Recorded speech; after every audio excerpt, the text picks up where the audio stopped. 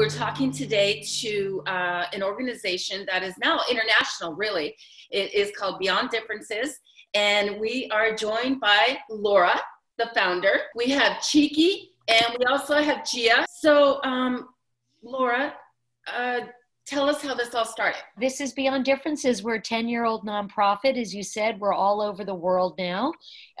Really, our mission is to inspire students like Cheeky and Gio to help their fellow classmates and everyone around the world end social isolation. Cheeky, how did you become involved with Beyond Differences organization? I first started working with Beyond Differences in middle school, doing some volunteering with them, packing boxes for national awareness days like No One Eats Alone Day. And then I also did some work coordinating No One Eats Alone at my own school.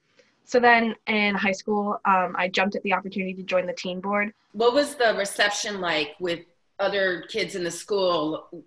Were they open or receptive to the whole idea, or did that take a lot of work? I think a lot of people really like the idea of No One Eats Alone once they hear about it, because I think when we go in and talk to middle schoolers, a lot of them can kind of relate to what they're saying, even if they haven't experienced social isolation on such a huge scale. It can happen in a lot of small ways.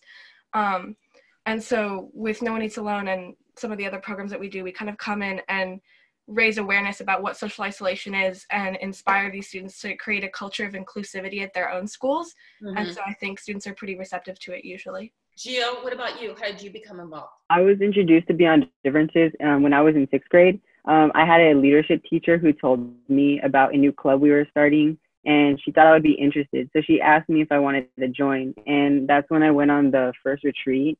And the retreat was an experience that I never really experienced before. I haven't really been with kids who kind of wanted the same, dealt with the same mission as Beyond Differences. And when I heard about it, it was just so inspirational.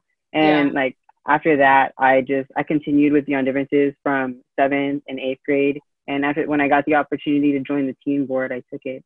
How are you funded? Where are you getting the money from? We raise it. It's all private donations, and we're really proud of that fact. We really don't get any government funding.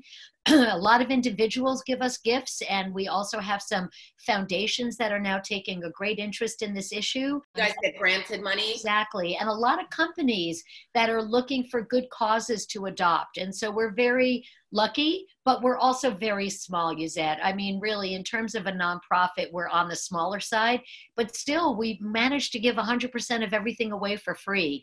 The kids don't pay anything, or their families. Schools all across America receive free backpacks and toolkits, and none of it costs anything. What are your future goals, and what do you want to accomplish with all this? We're in about 25 to 30% of all the middle and junior high schools across the country. I don't think we're going to stop until we get to all 100%. Is it weird that you guys have been spreading this message for so many years, and now we're all finally experiencing it? Yes, yes, and yes. What a trip. We had to keep explaining it and keep distinguishing it and tell people it's a real thing. Yeah, but Cheeky and Gio know it's real, right? You felt it, even if you didn't know. Yeah, we didn't have these words for it, and now we have a phrase. And it's an issue that spans all ages, too. Mm-hmm. And one of the big reasons that we kind of focus with middle schoolers is because that's when people are really starting to kind of develop their identity and kind of understand who they are and kind of establish themselves as a person. These students can carry that into the rest of their lives, and we can create a society with a culture that's inclusive.